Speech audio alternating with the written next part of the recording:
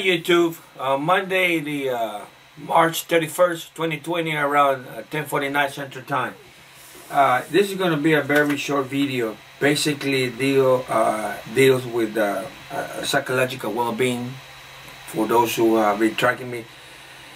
Be aware of those in your inner circle, your family members and your friends. It's time to make a phone call and find out how they're doing, what they need. I mean, if you like them, if you love them, bring it close to you, under your wing. Why do I say that? Let me pronounce his name correctly because he has a German last name. Thomas Schiffer, 54 years old, was the finance minister for the state of Hesse in Germany. Saturday, the police in Wiesbaden find him by the high-speed railroad track. High speed, not the cargo, but the high speed. Keep that in mind. Little detail. Completely mango, unrecognizable. You know, with one of those trains run over the human body. I mean, it's nothing left. But the part that is troubling me, you know, this is what I never wanted to be a cop. Because my business was in education, and in education, especially when you go below you, above you, your BS or your BA, your master's basically is research, boils down to research. And if you pass your master's and you want to become a superintendent, you take more classes, not quite a EDD. Education doesn't have a PhD, it's EDD. You do more research and more investigation and compare. So even though I'm not a cop when it comes to investigation, you know, I have a postmaster's degree, so research is kind of natural to me. And since by now you all know me that I don't get stuck with the US prostitutes, I go outside. And lo and behold, one of my secondary sources of information is NDTV. Now, who is NDTV? It's probably the top Indian, like a Hindu Indian news source, because they are totally independent. They are not pro-West, they are not pro-East, they are Indian. So he has a detailed information, more than the US, more than the Russians, more than the Latin Americans. And basically I found out that Mr. Schiffer, 1F, on March 19, a day before that, March 18, he promised the state of Hesse, which is, financially speaking, is the center of finance for Germany. The main city is Frankfurt, and then the German central bank is located in the state in Frankfurt, and the headquarters of the top two banks, Deutsche Bank and Commerzbank, are also located in Frankfurt. So let's say it is the mecca of the financial system in Germany. Well, let's go back to Mr. Schiffer. So on March 18, 19, he promised to give 2.7 billion euros to fight the coronavirus. And all of a sudden, Saturday, today is 31st, Tuesday, so on the 29th, I think it was, 28th, 29th of March, he jumped into a high-speed train and he ended his life. Oh, as we put it in Latin America, he was helped to jump into the train. When you are going to distribute a 7.5 billion euro, B with a B as in burro, you don't commit suicide. Because that's a lot of responsibility. You need to know who's getting what, for what, and how much, and for how long. And for somebody in that position to commit suicide is not normal. Politically speaking, he was basically, he belongs to the CDU party, Angela Merkel party, which is the one in power. Probably besides the ADF alternative for Deutschland, which is far right. Not like a far right as a Nazi party right, but you know, far to the right against the ideas of the CDU to open the country for everybody else. The CDU is basically, and the SPD, the socialists, are the top two parties that they join together and they form the government, even though Angela is screwing up big time. So he was the next person to be the chancellor for the state of Hesse. Now remember, in Germany, in order for you to be general chancellor of the Federal Republic of Germany, you have to be a chancellor of the state. Almost like India too. Before you become the main Hansel, you have to be a Hansel of the state. But think about the state not as a U.S. state.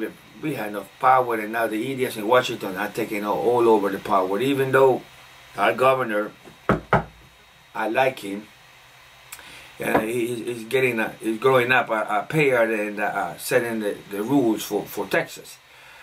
So he was scheduled, he was tapped to be the next chancellor for the state of Hesse, and all of a sudden he commits suicide, leaving behind. He's a 54 guy, very smart, clean, squeaky clean.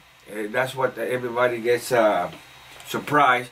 And even the state chancellor, Mr. Fokker Buford, is surprised that he did that. He basically said maybe because he was too much under pressure because of the coronavirus in Germany. Guys, Germany is doing okay when it comes to coronavirus. And this is where this network, NDTV, I like it because it gives you news that the right, the president doesn't give you, and the Russian RT does not give you. They give you right in the middle. And I saw in this year about the Germany has a little video of the transfers using military helicopter from some people in France to go to the same state, Hesse state in Germany. For some people, I don't know if they have money or what, but they're moving from France to have medical treatment in Germany in military helicopter. French military helicopter. Might be French millionaires or yeah, because they're using French. It wouldn't be German unless they have very good relation with the French president, Francois. What is his name? I don't remember his name. A little king, what they call it, his nickname. But something that it makes you think how the people at the top is moving. Some of them committing suicide. Bolsonaro is getting worse and worse and worse. He's not even going to last this pandemic because the people are fed up with it, and the military behind the generals. Remember, he only got to a captain, and he resigned because he was. The people under him, the soldiers and the sergeants and the lieutenant, were charged with death squad. So he resigned because his unit was involved in that. Just like melee in in Vietnam with the captain and the lieutenant that went crazy and killed 450 some Vietnamese guys. History. This is what I told you. You have to keep up with history. Okay. And now everybody talking about the comics not having gold and then having a deal and the paper gold and all that. The way that I see it is, if you are outside, you get the stuff that you're not going to get inside. So if you have anybody close to you, smart, they have to be smart, because if he or she stuck on the USA first, burn the wheel, nothing over here to head. You heard about the Chinese sending the stuff to California, Alibaba president, and you heard about the my compadre, Mr. Putin, sending the airplane and the president kissing his tail. You have to do like that, guy, because the industry in the United States of America is zero right now. And you heard about the fight with the Mexican AMLO? The president did not want to share the respirators. And the President AMLO says, no, you share with the world, you give us a number, you give it to poor countries, or I close the border, nothing comes over here, and the medication that I did not know that Mexico sell U.S. huge amount of medicine. Huge amount of medicine that the U.S. doesn't make. More than the Canadians, more than the Indian government, more than the Chinese medicine. They kept that quiet, guys. We just find out because AMLO says, no, you have to share the stuff that they're making. This is why he forced GM to start making a respirator. What do you know? We get information from outside sources than from inside sources. So start changing your philosophy of believing that we are untouchable, because we're not. Actually, we're at the mercy of everybody else now. Literally. Take it to my new subscriber. Like I said before, bring you the news. Don't ask me for links. Put the request in there, and maybe Pancho, if you ask tonight, Pancho will do it to you, because that's a lot of work. Okay, guys. And then if you be nice to him, he probably do it. You know me. I do the reading and copy and paste it. That belongs to him. And my producer, she dropped the eBay account. So the eBay account was, so that's what she doesn't put a link anymore. She's trying to get somebody else so you can throw her a few dollars, just a few dollars for her time. Remember, oh, she's not working right now. The university system that she works closed down, as the whole university in the U.S. So she's not a full time; she's a part timer. And they're not getting paid. I mean, they are even worse than people, the blue collar guys. Worse situation than the blue collar people, believe it or not. I'm retired, so I'm safe for now until the state goes belly up, and then we problem. Okay, guys, thank you for watching. Talk to you later. Bye. Bye. You signing out.